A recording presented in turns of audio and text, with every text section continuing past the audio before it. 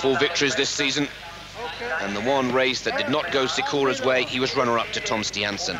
Easily the leader of the Slalom Tour standings.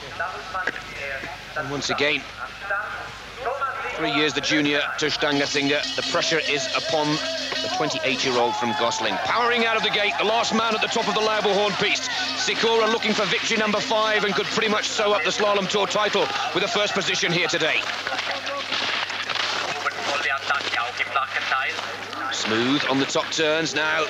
This is the place where, if it's going to go wrong, it'll be here. He loves the steep.